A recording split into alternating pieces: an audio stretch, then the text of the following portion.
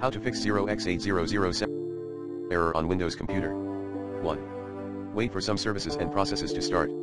2. Reset or restart WSL related services in command prompt. Commands include netstart lxss manager and netstop lxss manager and netstart lxss manager rd/s/qc:\windows/soft-twa redistribution dism/online/disable feature/featurename Microsoft-Windows-Subsystem-Linux dism/online/enable feature/featurename Microsoft-Windows-Subsystem-Linux dism/online/enable feature/featurename Microsoft Hyper-V all dism/online/disable feature/featurename Microsoft Hyper-V all reset.exe dism/online/cleanup image/restore health 3. Repair or reset the Ubuntu app on Windows. Like this. 4.